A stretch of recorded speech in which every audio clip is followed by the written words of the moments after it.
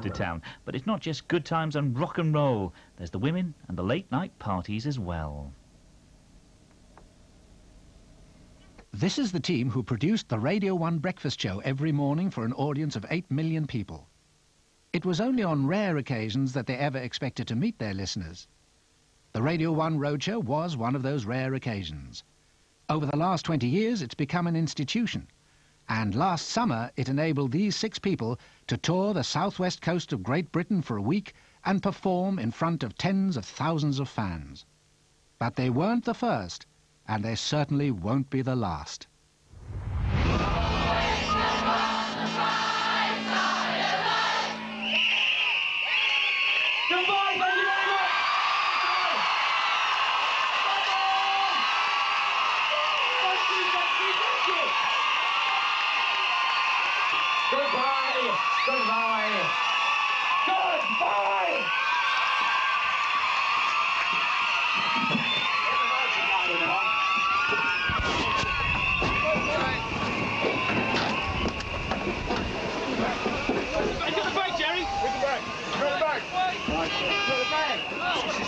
See ya. See you later, man.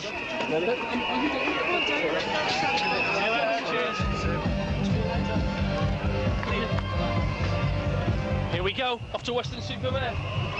Let's go, go!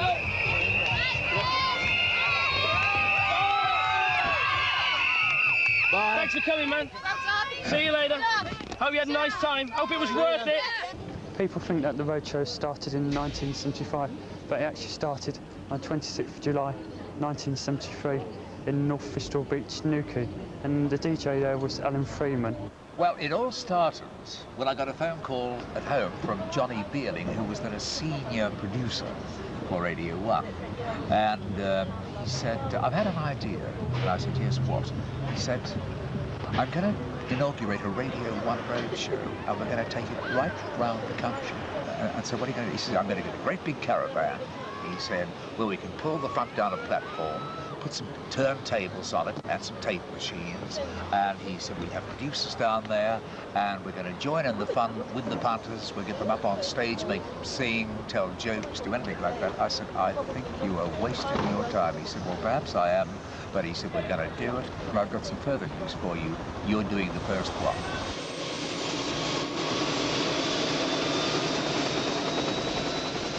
The roadshow started when Johnny Beerling went to Monte Carlo for his holidays, and he saw Radio Monte Carlo turn up in a caravan, let the side down with a little stage and do a show. So I came back thinking this wouldn't be a bad promotional idea for Radio 1. How could we get something like this on the beaches of the UK? Yeah, well, Johnny Beerling claims that he invented it. I claim that I invented it. And every disc jockey claims that they did the first one. The truth of the matter is that we're all so damn old now, none of us can remember. I think it was Brian Patton from Bristol said, there's a couple of guys in Bristol who do barbecues and put bands on, called the Miles Brothers. So I went to see John, and he said, bit of a Bristol boy, John. He said, I ain't got that vehicle no more, he said, but I'll build you one. Tell me what you want. So literally, we sat in his front room and drew something on almost on a cigarette packet. Well, the first meeting, Johnny Beerling came down to see my brother and said he had this idea, but he only wanted to build a 10-foot big trailer. Now, John and myself thought, Miles's, we don't build anything small. So we said, let's build it 18-foot bigger, nearly twice the size, and that's what happened. And we were breaking new territory because we didn't know what the hell we were doing. See ya! See ya! I can remember my boss, Derek Chinnery, who was the controller of Radio 1, being terribly sceptical about all this. He said, I hope you realise what you've done. You've committed these Miles brothers into building this caravan. You'll get all the drunks and the mods and the rockers rioting on the beach, and, you know, and it'll probably rain and nobody will turn up, and I hope you know what you've done. Thursday, a beautiful, beautiful day. The roadshow's moved on from Bude, and we are in a delightful place. We're at Newquay, we're on the beach. First roadshow I remember was 1981.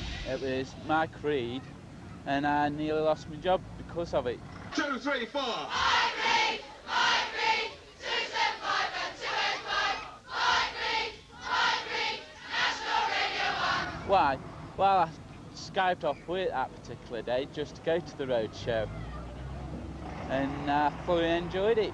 I asked him if it was possible to become a DJ, and he just said don't bother because the money's not very good. Right, and the Roadshow from 10B, here we are, and we've got a couple of requests to read out, and I think I'm going to enjoy this more than anybody, because the young Going back to seeing Ed Stewart as a kid at a Radio 1 kind of gathering and thinking, oh yeah, met the Radio 1 DJ. When they left, there's two things I noticed. All these showbiz people got in very fancy cars, and there were a lot of birds hanging about them. And I thought to myself, there's something in this showbiz. Can you please play a request for, I hope my wife isn't watching, for Jan and Alex, Jim and Les, John and Paula, and everybody from Bristol. Is that right? Coventry. Oh, Coventry. Sorry, I thought it must be Bristol. Pardon? Mum and Dad, because I couldn't fit them in. You couldn't fit them in. I'm not surprised. You got enough there, haven't you? Being on tour was great fun because you would go through the rigours of making sure that the show went out and went properly. And then you would hop into your cars or your wagons and you would make for the next venue, which could be 200, 300 miles away. This is the bedroom of the bus.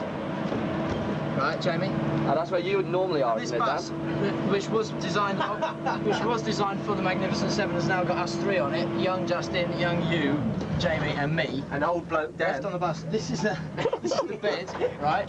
But this bus is quite similar to a helicopter. You know, it's obviously as fast as a helicopter. You can't stand up in it, and it makes you feel sick when it moves around. So you know, we're doing all right. And it gets you there in 5 hours flat.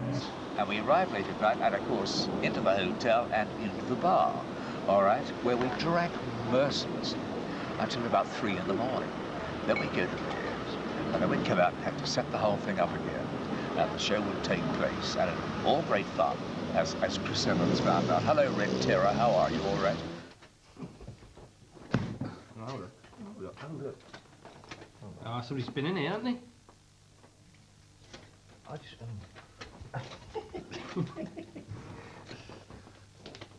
Nice.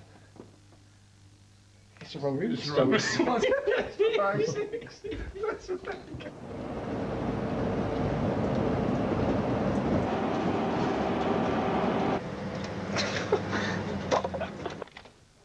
Aha. Oh, look at that. Oh, this is nice, isn't it?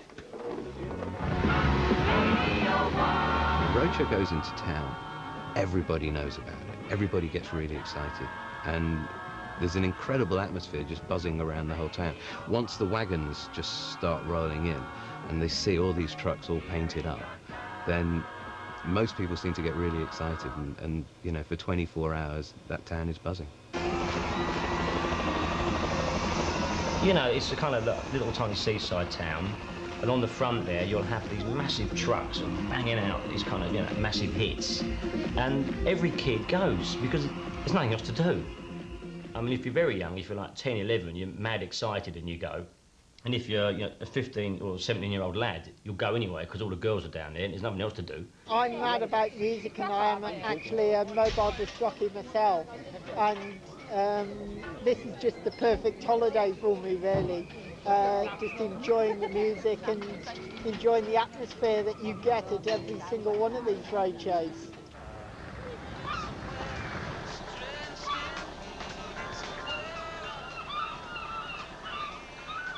We've got these girls called the Five Birds on tour, and actually there are only 4 in these photographs, but that's because one of them was taking the photographs. But they go on tour all over the world, and they just send us photographs, and they just do these photographs for us to cheer us up in the morning. And I'll just, well, there they are. This is in the privacy of their own home, taking these photographs purely to send in. They send us a new set of photographs every single week. And that's Claire there. That's Claire there. Nice curtains. Yeah, lovely curtains. We're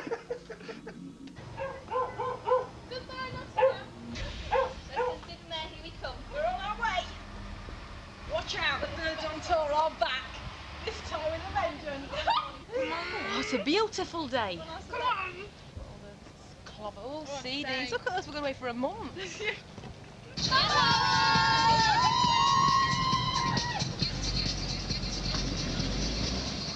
Jamie, you got a sea view? No, I don't mind. I had to give it to Justin because I like his cry. I've never heard such anything. I have, Just. Have you got a sea view? I've got a beautiful sea view. Oh, good. Well, let's go and enjoy our rooms then.